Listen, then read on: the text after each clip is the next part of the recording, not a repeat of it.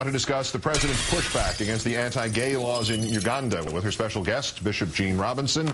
Ladies and gentlemen, here is Rachel Maddow. Good evening, Rachel. Good evening, Keith. I have to say I want to go on record as saying that I think there is such a thing as nerd street cred. I do not think these are two different universes. My whole self-image depends on there being both of those things at once.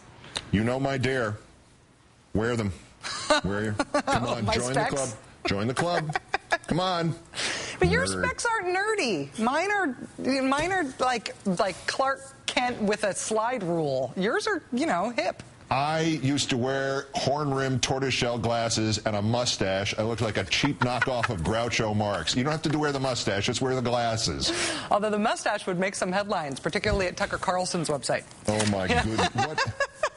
Thank you. Let's talk about Tucker Carlson for an hour instead. the nitwit that guy hired for that job. All right, I'm sorry. I'll go. Go ahead. Thanks, Keith. Appreciate it.